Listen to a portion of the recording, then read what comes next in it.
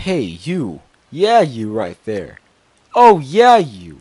You know what? I would really appreciate you going subscribe to my channel. Oh my god, please do it. Press that bell button. Check that off. Guess what? Hit that trick shot, press save. Oh my gosh, the cringe is real. Thanks for watching. Yo, what is going on, guys? Revised here. Thanks for watching. So, I have a bunch of requests I've seen all in the comment section, and I want to take care of this one because I've been busy with my project. I have two of them to do, and I'm still working on them. This one should be fairly simple. So, I want to teach how to make a jump cooldown. Now, whenever I first seen this comment, I was thinking like a GUI that whenever you jump, it's gonna be like a cooldown GUI, you know. But then I just read it more, and it's like, you know, it doesn't deal with the GUI. I just thought of that at first. Um, but a jump cooldown, that should be fairly simple. So let's get into it. So let's see how can we start off. Um, we can start off maybe with a local script. So in either starter pack or starter GUI, we're gonna right click, insert object, and local script. So the local script is going to only work on the client, so which is the computer, like your computer, my computer. You know, it wouldn't work in the server. So we're going to name this jump. Jump. Let me open up this text file. Jump cooldown. Cooldown. All right. So let's go into the script. All right. So we're gonna make a variable called local jumped equals false. Um. So what we need to do is use user input service and detect if the player is pressing the space key. Now I think there is another way. I think there is another way to do this. Humanoid state type. Let me see. I spelled type wrong. Humanoid state type. I think this is another way of doing it. Let's check it out. Uh, Jumping. Oh, yeah, right here. The humanoid has jumped. Check humanoid.jump. This state lasts only briefly. Wait. Okay. Whether the humanoid is jumping, if set to true, it will cause the humanoid to jump. Yeah.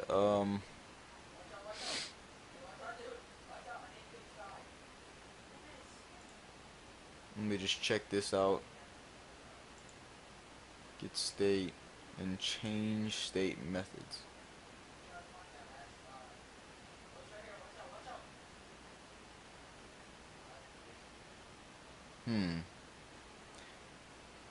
Change state, getting up. Okay. I'm just kind of looking through here. Well, hopefully you guys learned something new. There's a wiki right here, and then you know, you can try using messing around with the change state thing. But what we're going to do is we're just going to use user input service. So let's make another variable, local UIS, which is going to stand for user input service equals game get service user input service. Alright, so now we're going to do user input service dot input began. Let me zoom in. Then connect that to a function.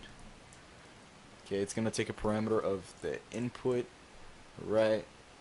I put input. I don't know why right here. It's input began, and then colon connect, and connect to a function. So input began is an event of user input service. So so now we're going to check if input dot keycode is equal to enum dot keycode key code dot space. Alright, so it looks like there's something called space, which is right here. We put then. So this is gonna happen whenever we press space. At the very top, before any local script, what we should always do. Now, one day I might forget this in another tutorial, but we should always have repeat wait until game.players.localplayer.character. So this is gonna repeat this one line, and then we just add a wait until it finds the game, goes in game.players.localplayer. Local player is the client, and then we get pretty much like the client's player, and then which is like your own player, and then dot character, it just gets the character. So it just keeps repeating this one line until the character is not nil. So pretty much means it's true. It found it. Alright, so let's run play. Alright, so let's go inside our character. So as you can see, I can jump. User input service is not a valid service. Let me check on this right quick. User input service. Oh, I see. Service. I forgot the R. Okay. I'll put service. Alright. So, as you can see, we can jump. Now, inside a character, there's something called a humanoid. Now, there's jump power, which if this is set to 0, we cannot jump. As you can see, we cannot jump. Now, what we're going to do, what we can do is set the jump power to 0 right away whenever you join the game, and then whenever you press space, it's gonna set the jump power to true. I mean, not to true. It's gonna set it to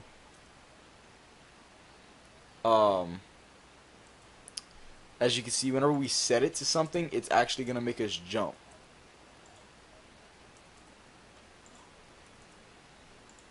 Whoops. Hold on. Never mind. I thought whenever we set it, because it had made me jump. So whenever we press the space bar, we can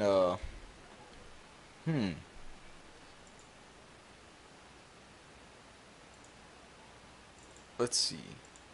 So if we press space, then we want to set the jump power. Okay, so we're going to make a variable local player equals game.players.localplayer local char, which is going to stand for character equals player dot character. I'm trying to type without looking at the keyboard, and I'm just messing up.